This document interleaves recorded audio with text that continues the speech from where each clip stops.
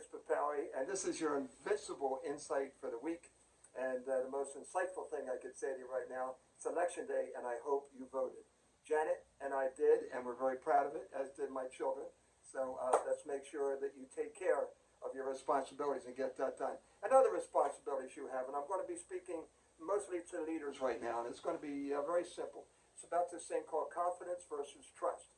You know, the trust that you have in your employees, your teammates, those around you, and you want to develop that trust. Well, how does that differ from confidence? Well, I'm going to give you a little football metaphor because I was just at a really cool football game up in Jacksonville, watching the Jaguars play the Raiders, and right toward the end of the game, when a really crucial kick needed to be made from the field goal kicker that was their 13th field goal kicker since 2020 for the Jaguars, and he had a doink, boom, and the and the ball just hit the upright. And so anyway, Coach Peterson now in a very critical part of the game, and they've come back from 17-0. They're the Jaguars. They come back from 17-0, and now they've got the lead, and they're leading by 4 with just about a minute to go, and neither time has any timeouts. And instead of going for the first down or for the touchdown, he decides to go with a 45-yard field goal from this kicker that doinked before, and guess what? He made it.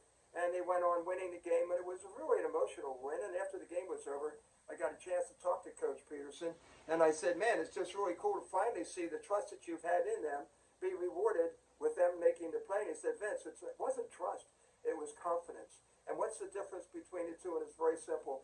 Confidence is the assurance that you have in someone that they're going to get the job done. And the trust is the belief in someone that eventually they'll be able to get it done. So it's assurance versus trust. It's a pretty fine line right there. But he said, you know what? He says he wasn't going to miss 2 in a row. And I had all the confidence in the world he'd get at me. Confidence versus trust. That's how you develop an invincible team. And speaking of such, don't forget the Papale Group when you have all of your real estate needs.